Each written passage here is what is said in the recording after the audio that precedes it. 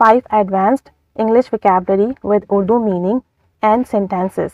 Let's see what are these words and how can we use in our conversation. Number 1 is abhor. Abhor. Abhor verb है और इसकी past form होगी abhorred, ed लग जाएगा और continuous में आप abhorring कहेंगे. इसका मतलब है नफरत करना, यानी कि detest, loathe, hate. तो hate की जगह आप यूज़ करें abhor. For example, I abhor being stuck in traffic jam. मुझे ट्रैफिक जैम में फंसने से नफरत है. Another example is, I abhor this type of insulting behavior. मैं इस किस्म के तौहीन आमेज रवैये से नफरत करता हूँ.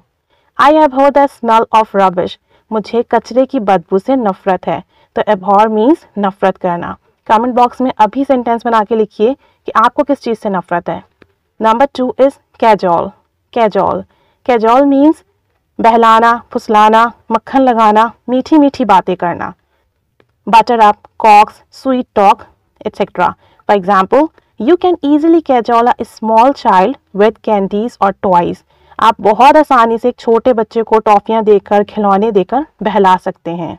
Another example is, he has cajoled and deceived us. उसने हमें मीठा बनकर धोखा दिया, यानी मीठी मीठी बातें कर कर उसने हमें धोखा दिया. तो cajole प्रेजेंट में है, पास्ट में आप cajoled और कंटिन्यूस में cajoling यूज़ करेंगे. The next verb is connive. Connive. Connive verb है, इसका मतलब है साजिश करना, स्कीम करना किसी के भी खिलाफ. To conspire or intrigue or scheme. For example, he connived and did not disclose true information. उसने साजिश की और सही मालूमात, सच्ची मालूमात जाहिर नहीं की. Connive, इसकी भी आप पास्ट फॉर्म में डी लगाएंगे, connived हो जाएगा और ing फॉर्म लगा के conniving करेंगे. Another example is, the employees connived to the management and reported false statements. मुलाजमीन ने इंतज़ामिया से मिली भगत की और झूठे बयानात दिए. तो connived means साजिश करना. The next is dammer. Dammer. Dammer means to object or to oppose. मुखालिफत करना, एतराज़ करना. ये भी वर्ब है और इसकी पास्ट फॉर्म होगी dammered और continuous dammering. For example, they dammered all the terms and conditions without reading them.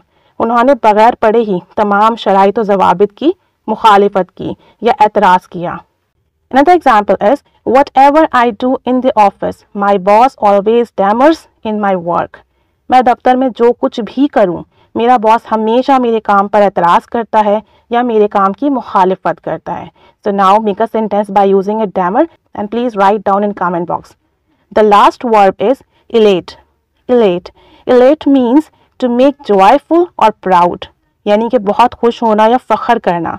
To lift, raise और elevate. बुलंद करना, उठाना या किसी भी चीज़ को बढ़ाना. Elate verb है और इसकी भी past form elated और continuous form elating होगी. For example, I was so elated on my wedding day. मैं अपनी शादी के दिन बहुत पुरजोश, बहुत खुश था. Another example is, students were so elated to go to a picnic. बच्चे पिकनिक पर जाने के लिए, तलबा पिकनिक पर जाने के लिए बहुत खुश थे. The last example is, they elated their sales within 1 month. उन्होंने एक महीने में ही अपनी फ़रोख्त को, अपनी सेल को बहुत बढ़ाया. तो ये 5 आपके पास एडवांस वर्ब थे. इन 5 वर्ब्स को अपनी कन्वर्सेशन में यूज़ कीजिए, सेंटेंसेस बनाइए, कमेंट बॉक्स में हमारे साथ शेयर कीजिए. जब तक आप इन्हें प्रैक्टिकली यूज़ नहीं करेंगे, you cannot learn them. So please use them in your conversation. Keep staying with us, keep learning English, and of course, thanks for watching.